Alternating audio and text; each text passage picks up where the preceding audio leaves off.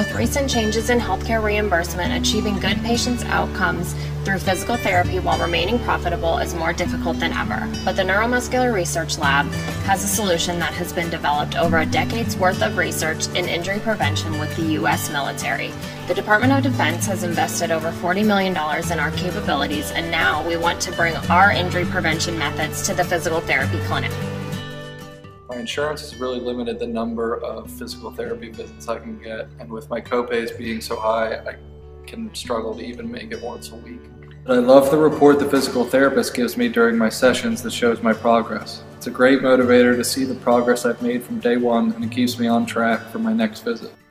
The most limiting factor in achieving good patient outcomes is the limited one-on-one time I have with my patients. Patients tend to be more compliant when you have time to explain to them what's going on. This is why patients love data. It helps them track their own progress rather than taking my word for it. With AccelMOTION, we are developing a portable, wearable, sensor-based assessment tool to make physical therapists more effective treating their patients so that they can maximize their one-on-one time with patients, streamline their clinical decision-making, and improve patient feedback.